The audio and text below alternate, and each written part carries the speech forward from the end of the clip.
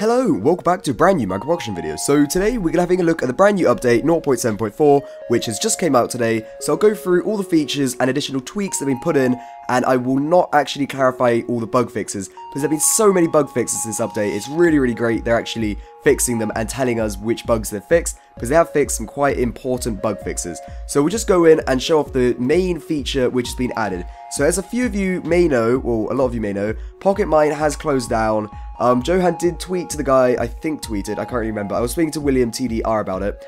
He asked him to close it down because some people were selling servers and saying they were realms, so that's not good at all. So it has been closed down, which is quite understandable. However, they have added a new IP feature. So what you do is you click edit and then external, and this basically adds in a brand new server. So this is a lot like Minecraft PC.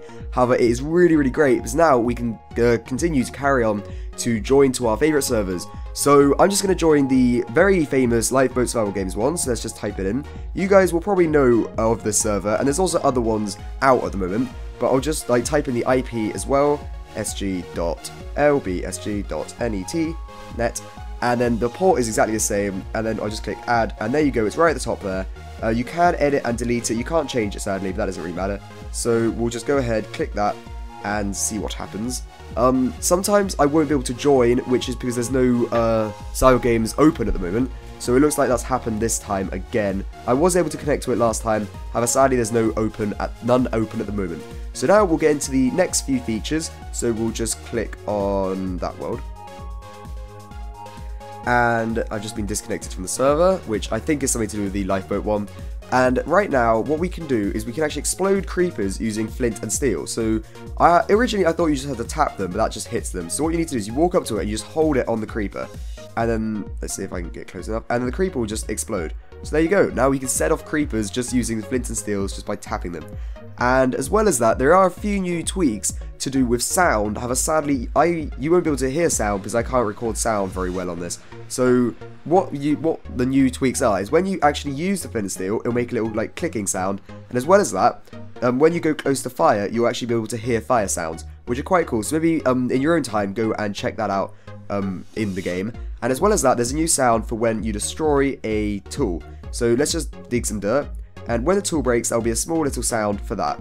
As well as this, the clouds have now been darkened in color to correspond with the Minecraft PC's cloud coloring. And also, I did notice this in 0.7.3, which I did miss an update video on because I was on holiday, so I really do apologize about that. But I did notice this. When you looked at the sun through a cloud, it looked like the sun was like in front of the cloud, which was a bit worrying because that would have really burned everybody. But as you can see now, the cloud is it looks like it's in front of the sun, which is quite good. And that's all great and stuff, so that's been fixed. There's been so many bug fixes, as I already have said. So that's basically the majority of it. The orbit size of the sun and moon around the player has been fixed, fixing a sun and a moon size problem, as well as the sun appearing in front of the clouds. So that's what was fixed. The sun now disappears during the night and vice versa, which is good. So I think you could probably see it if you opened up the map and looked under into the void, you'd probably see it then. So that's been fixed.